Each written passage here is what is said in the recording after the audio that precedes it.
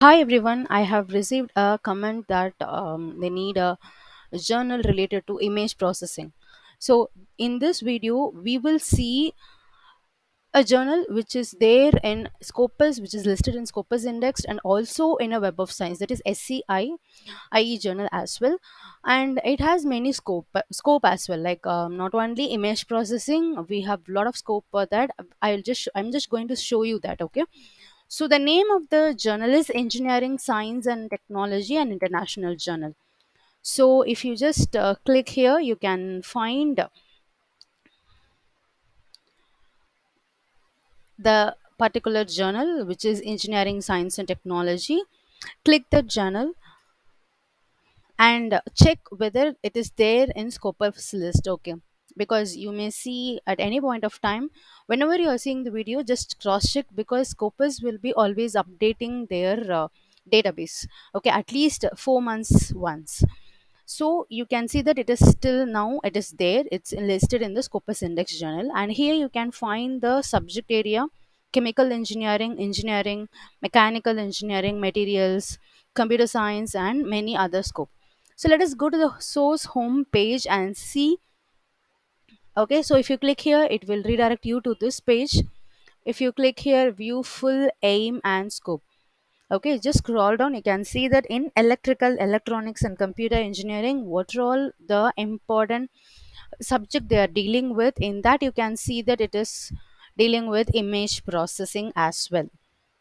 Okay, not only image processing, you can also submit your paper article if it belongs to this scope. Okay, and mechanical and civil engineering, fine, and metallurgical and material engineering. So you can see that it is having the scope. And let us go and see, if you just scroll down, okay, let us go and see. And aim and scope we have seen, right? Okay, so okay, so author services, we have to check for the author announcement, right? So if you click here, submit your article, open access, author services. Okay, okay, click here, submit your article. Let us see where it is taking us. Yes, so if you click here, it will take you to this page. If you click here, instructions for the authors, okay, you can see various instructions for the authors, fine. If you just scroll down here, let us see here, like aim and scope, you can find the aim and scope here.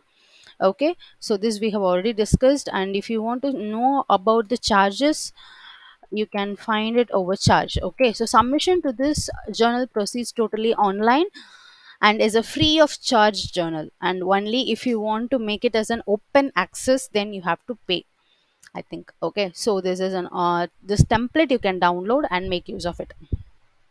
Okay, so let us see whether it is there in Web of Science. So I'm going to Web of Science, that is clarivate.com. Here you can search for the journal name,